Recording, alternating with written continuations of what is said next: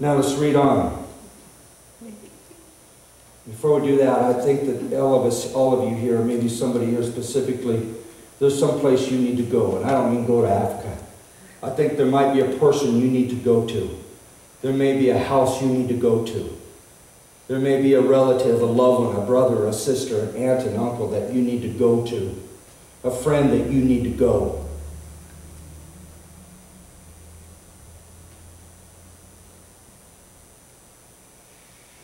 And you need to go. Let's continue reading. Because here's the third thing that happens when you have an encounter with God. The third thing is that God speaks the future into your life.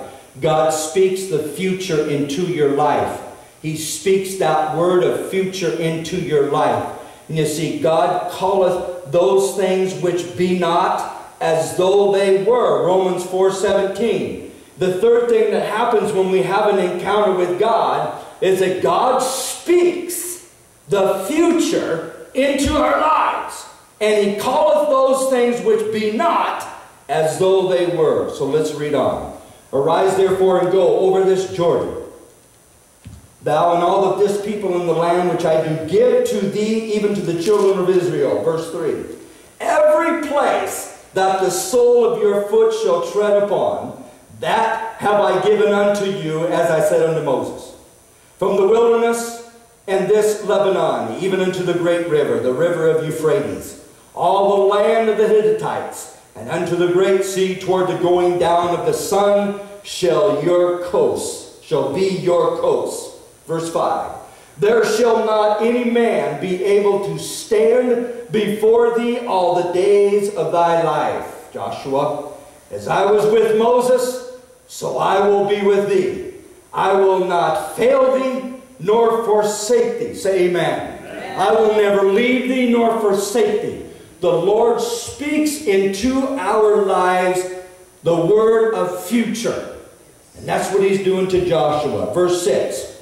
Be strong and of good courage, for unto this people shalt thou divide for an inheritance the land, which I swear unto thy fathers to give to thee. Verse 7, He says it again. Only be thou strong and very courageous, because there's going to come time, Joshua, where you're going to fail in battle, and you're going to wonder why. And somebody had failed me, and there's going to need to be a cleansing. There's going to be time of confusion. There's going to be time of suffering. But Joshua, be strong and very courageous. Can you say amen? Amen. That thou mayest observe what? That thou mayest observe to do according to all the law which Moses my servant commanded thee.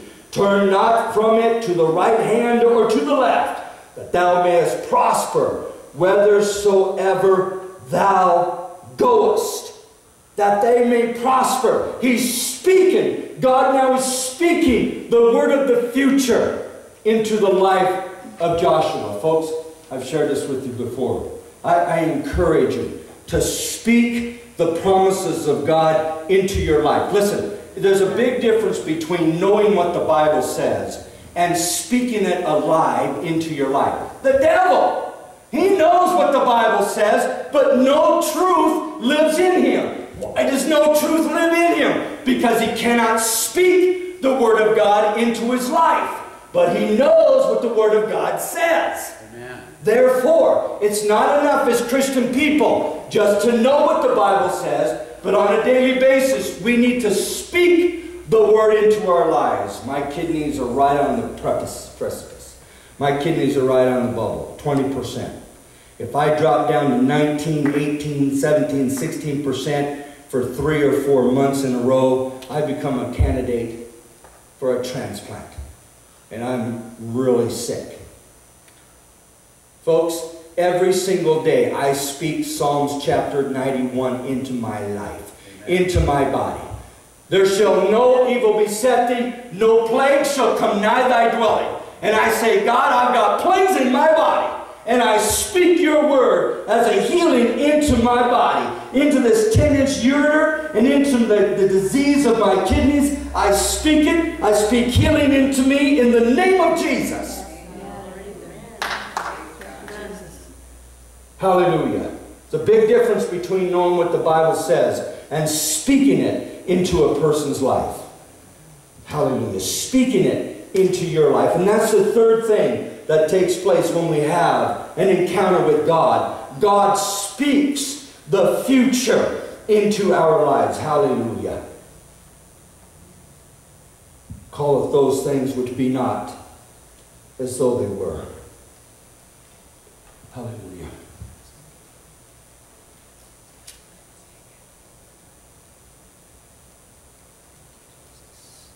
The fourth thing that happens when a person has an encounter with God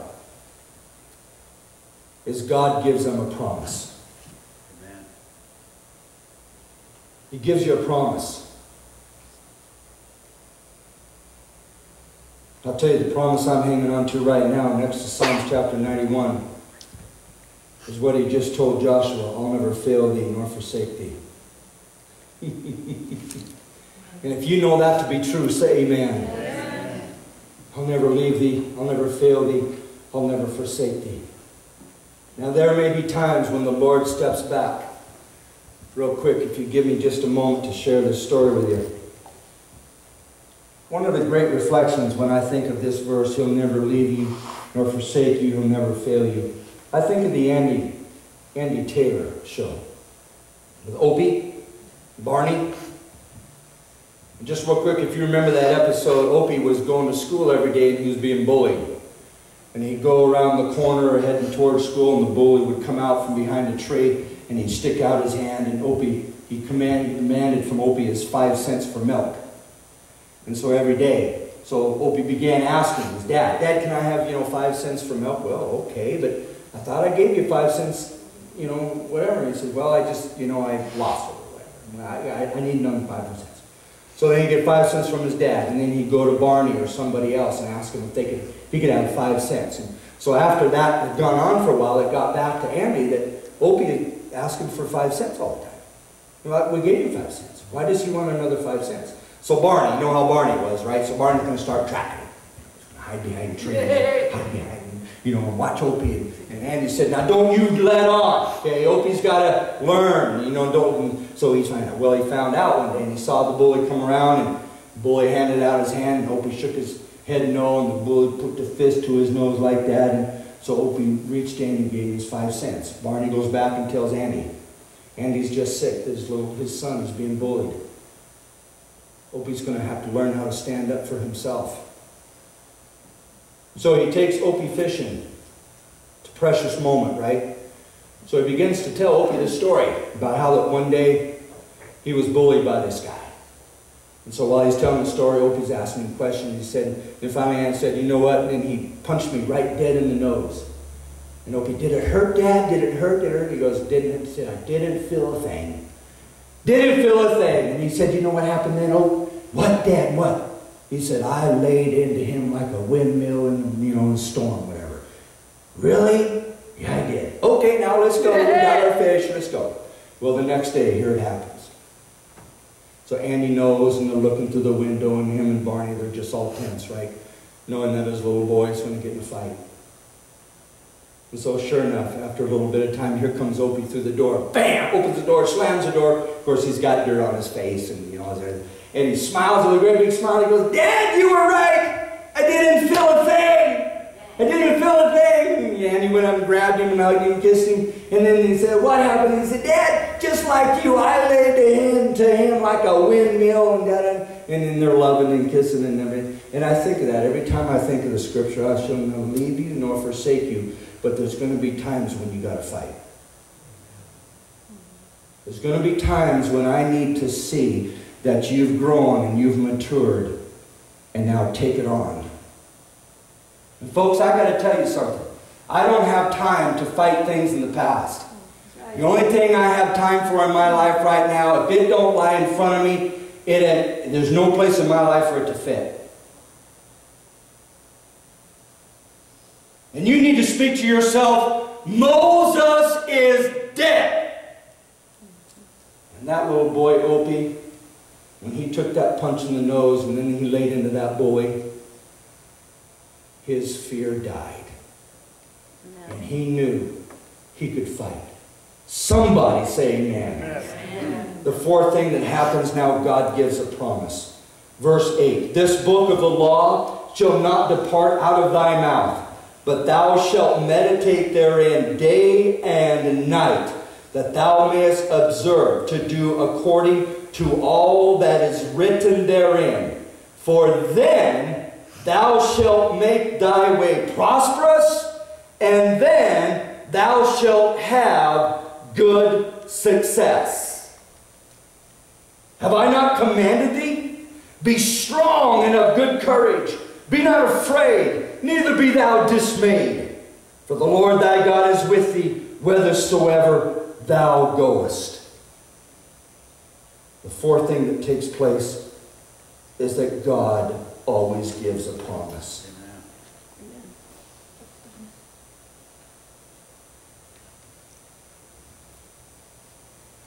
Hallelujah. So let's recap real quick before I get to point 5. Number 1, Moses is dead. I believe there's some of us here this morning, something in your life you need to die to. Or you need to speak death to it and move on. Move on. For crying out loud, move on. Number 2, command to go. Maybe there's somewhere you need to go. A friend, neighbor, brother, a sister. The other day, in preparation for this message, I made a phone call to someone.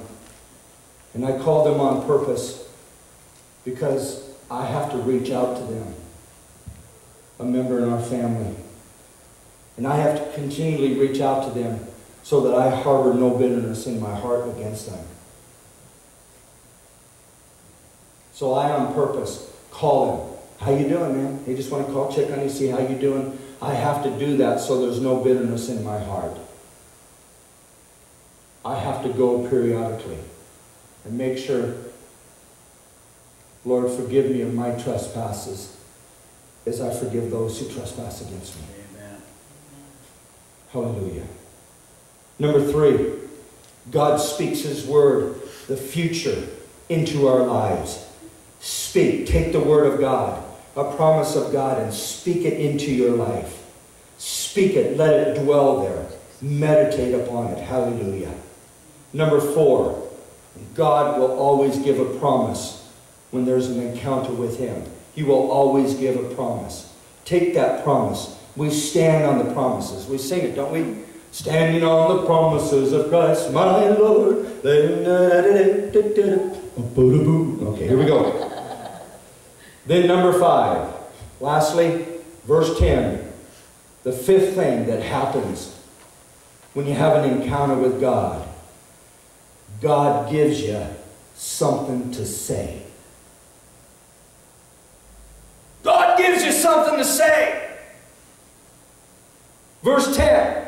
Then Joshua commanded the officers of the people, saying, God will give you something to say. Moses tried to get out of it, but God, I don't know what to say. I'm just just dumb. I didn't go to school. I'll tell you what to say. Yeah, but that's not enough. You don't understand, God. I'm dumb. Okay, I only got to the 6th grade. I'm dumb. Okay, for crying out loud. I'll give you Aaron. He'll help tell you what to say. But let me say this to you, Moses. You're going to have something to say. Now, maybe I'll give you a helper, but when it comes time, you're going to say something. And you're going to go. Yes. Your past is dead. Now move on. Because you got somewhere to go. You got something to say. I've given you a promise. I've spoken into your life. I'll never leave you nor forsake you. Now get going. Arise. Put on the mantle of anointing. For I'm sending you to my people Israel. Somebody say amen. Hallelujah. God will give you something to say. And the Lord called me to preach the gospel when I was 15, and I took my dad for a ride. I said, I don't know, Dad. I don't understand it. I don't know, but I know this, that I'm compelled to go. I'm compelled to go. And there's a promise. And I'm not sure yet what I'm going to say, but God has told me to preach the gospel. And I've lived it for the first 15 years of my life. And now I'll begin to preach it for the rest of my life. Amen. And that means to you people in Lapway, Idaho. Hallelujah. Every head bowed and every head closed. Honey, if you'd come, please.